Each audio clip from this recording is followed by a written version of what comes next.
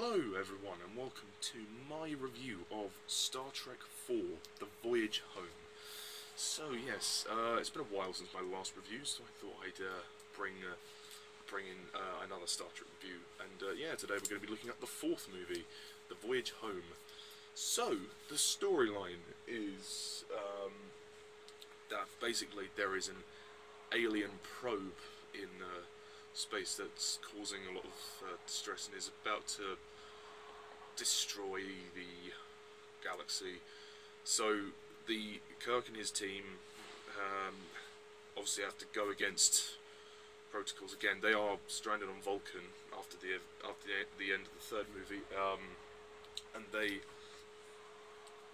have to go back in time to retrieve two humpback whales who somehow can communicate with this probe and get it to move away, and to basically, that's it, to save the Earth. And yeah, that's Star Trek IV. As you can tell, it's quite a basic story. Well, no, not basic. Well, yeah, it is, but yeah, Star Trek IV. I mean, it's very different. That's the first thing you can say. It's very different to the first three films. It's just bizarre. It's just bizarre. I mean, in a good way. In a good way, it's bizarre. But you just kind of like, before I sat down to watch this, I looked at the plot synopsis, and I thought, okay, this doesn't seem right. And then when I watched the film, I was like, huh? Like, whales? Humpback whales in a Star Trek film? I mean, it's ludicrous, but, you know... I mean, well, let's put it in this context. The best way you can say is that at least they're not taking this film seriously. Otherwise, that plot, the plot would send this film down the toilet. And it is just a strange plot. I mean, first of all, I don't really understand how the humpback whales can actually communicate with this satellite or alien probe or whatever it is. It's quite strange, but they are playing this film with more of a lighter tone, so it does work. And Leonard Nimoy directs this film, funnily enough, as well as being in it as well. And this film is quite different because of the time travel aspect. The team all head back to the 1980s, so the best parts of the film for me were enjoying seeing them interact in the 80s. That was great fun. My favourite scene of the film would have to be that hospital scene when they have to rescue Chekhov. I mean, it's just nothing that you'd expect in a Star Trek film. It's just so outlandish, but it surprisingly worked. It had a smile on my face. I mean, at the end of the day, you could just have a laugh with this film. You can just have a laugh. I think the production design is nice. I mean, it's a nice change, I think. I mean, it's not what you would expect in a Star Trek film, but it's a nice change from what we've been used to in the first three movies, which were kind of darker and more serious. So it's nice to have one that sort of plays to a more lighter tone. I wouldn't say it's necessarily comedic, because I didn't necessarily laugh at many of the jokes. I had a couple of laughs, but I don't think it's like hilarious laugh out loud. If there are laughs, there are few of them.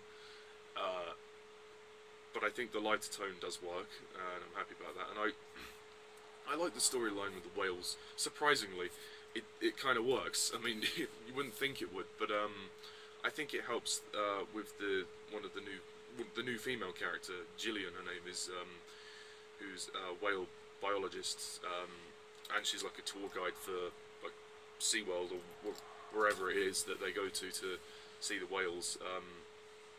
And you can see she kind of gets thrown into all this, and she offers her assistance as well, because she knows about the whales and she knows how they are and how they, essentially their anatomy and how they've evolved.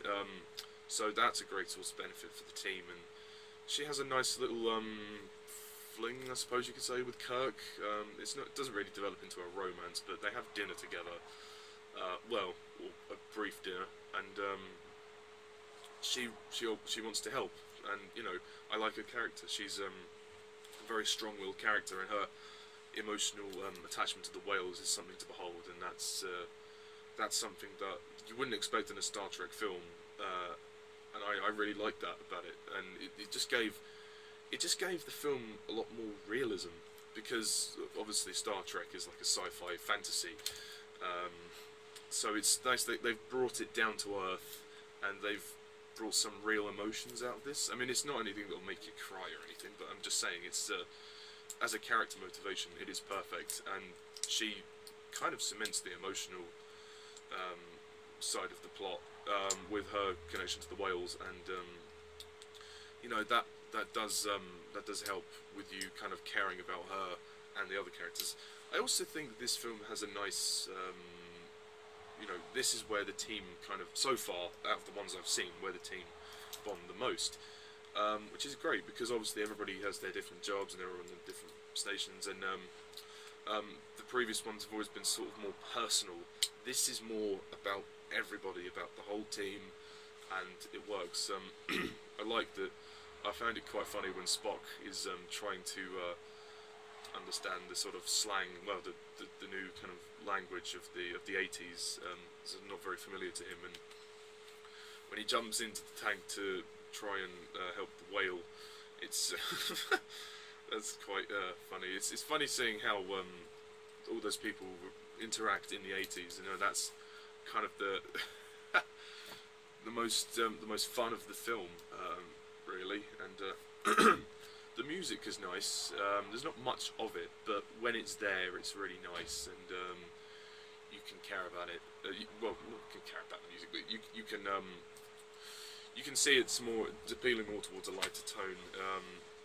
I think all of the visual effects and CGI for the time, well, not CGI, all the visual effects for the time work really well, and it does look consistent with the other films, even though for most of the film they are in the 80s on Earth, which is still great. I mean, there's quite an intense scene towards the end when their vessel, well, their sort of submarine vessel thing crashes, and they have to get everybody out. That's quite intense. I think the direction by Leonard Nimoy is, I mean, it's quite bizarre when you think about it compared to the previous films, but I think it actually works in his favour this time. It's a nice deviation, even though the plot is, well, weird and strange. It kind of works. It's actually kind of cute, if that's appropriate to say. It's kind of cute, and it's much more enjoyable than the third movie, I think, which was just a drag. It's just simple, it's just back to basics, and, you know, they make full use of that, and I like William Shatner as Kirk. I think his acting is great. I have to say, all the acting from all the cast are great here. I mean, the main team, obviously, I mean, Spock, again, Leonard Nimoy does a great job as Spock. I mean, it's his part. It's his part. I mean, he owns the role. I mean, we'll get to Zachary Quinto later on. You have all the others, like Nichelle Nicholls as Uhura. She's good. She doesn't get as much to do, but she is good. Bones, DeForest Kelly, he's good. He's good, and he provides some nice comedy as well. Particularly in the hospital scene when he gives that woman who has who's on dialysis, when he gives her the tablet and something, and then later on we cut to her and she's like, "Oh yeah, he saved me, he saved me." I love that. That's very funny. You've also got Scotty. He's good. He's got some nice comedy as well. Yeah, and Chekhov as well. Chekhov gets quite a bit to do. When he's being interrogated, that's quite a good scene. The only thing is, I mean, I'm not really sure, because I've only seen this film once, so this might have breezed over me, but I didn't feel there's like a main antagonist. I think it's just sort of the humans. The humans in the 80s and all the security people. There's not really a main antagonist. But I suppose that they wanted to, you know, just deviate from the same formula from the first three films, so, you know, whatever works. at the end of the day, what I really admire is that this film has a great fun sensibility about it, and doesn't take itself too seriously. It knows what it is, and it allows itself to have fun, which is kind of the downside of the third movie, is that it was too serious and too dark. It just kind of, and the plot wasn't really that strong, and it just, I don't know, I just thought, I mean, with the death of Spock in the second one, and then with the death of David in the third one, it was a bit too much. So I suppose it's nice to not have anyone die in this film. You know, it's nice to have people live. And I like at the end, the ending is nice when they have that ceremony, and you know, and then afterwards, Kirk's celebrating, and then Gillian gives him a kiss, and says, "Oh, I'll see you on the other side of the galaxy." I thought that was great. There's also some really good camera work in this film as well. I mean, it's much different, obviously, because they're on Earth, so the camera's allowed to kind of move quite a bit more. Because usually it would have been just shots, mid shots, panning shots within the interior control room of the ship, and all wide shots of ships flying around. Yeah, so it's nice to have a few varied shots. As a a technical person, it's just nice to see the deviation in that and the variation. But yeah, that's really it. I don't have much more else to say about Star Trek 4. I think it's good. It's an improvement. I mean, it's a bit corny, when they all jump in the water, but by that point I'd accepted the tone of the film, and it was great. I don't think it's brilliant or anything. I do think my only sort of bugbear is that, yes, the story is a bit strange with the whales, and I think the first 20 to 30 minutes were a bit slow. I think it took its time to get going, but once they got to Earth, it started to pick up, and I became a bit more interested because it was something different that I didn't expect. So yeah, only a few bugbears, and I don't think it has the dramatic storytelling that the others do, but that's because of the change in tone. They're just going for a different sort of feel, but I don't think it's perfect. I think it's a good, decent film. It's good fun. So I'm going to give this one a 7 out of 10.